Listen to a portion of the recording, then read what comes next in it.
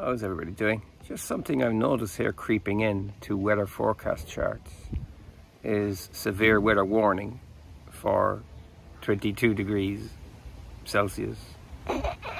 I live in Ireland. It's an oceanic climate.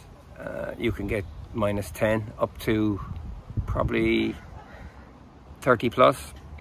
So 22 is average for, say, summer months. Now we've gone into autumn, September obviously, and it's a weather warning, severe weather. So like 22 degrees is now classed as severe.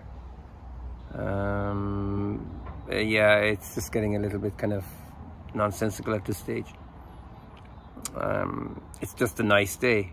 I remember going back 10, maybe 20 years ago, on the weather forecast they'd say, and people can expect some nice warm spells of 24, 25. So it's just the sun shining, and this doesn't happen much. I mean, you know, it's... Oh, do you hear the noise? They're coming to get us.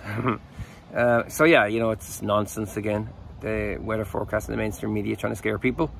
You see, and they'll probably say on the radio today, most stations will say, 22 degrees, global warming is doing all this. But overall, over the whole year, it's actually absolutely nothing.